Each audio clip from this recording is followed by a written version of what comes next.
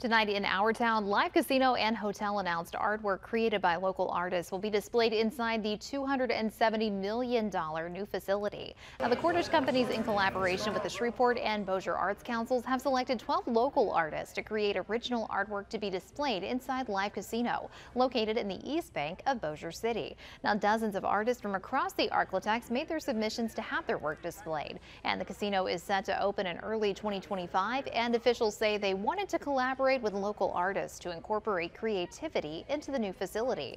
One winning artist shares how it felt being selected. I love creating art, but this is actually one of my few times I actually put myself out there. I made it myself a goal to actually create pieces and expose myself to different things. So I'm very happy to be a part of this because, it lets me know that other people enjoy my artwork as much as I enjoy creating it. Coming up tonight at 10, KSLA's Jasmine Franklin sits down with live casino officials to discuss the artwork being displayed in their new business. And to find the full list of winning artists, visit KSLA.com.